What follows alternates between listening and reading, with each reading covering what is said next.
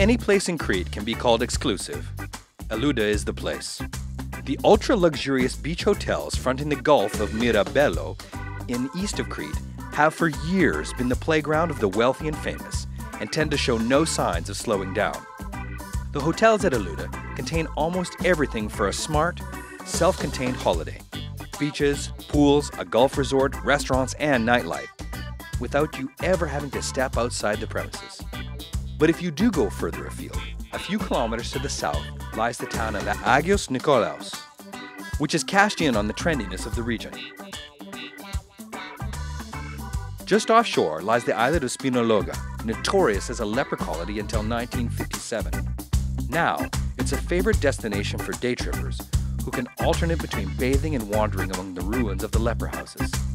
To get to Elounda from Heraklion, drive east along the main highway to Aghios Nikolaos, turning left at the sign after about 45 kilometers. Alternately, you can take a bus connecting at Aghios Nikolaos for the 11-kilometer leg to Elounda.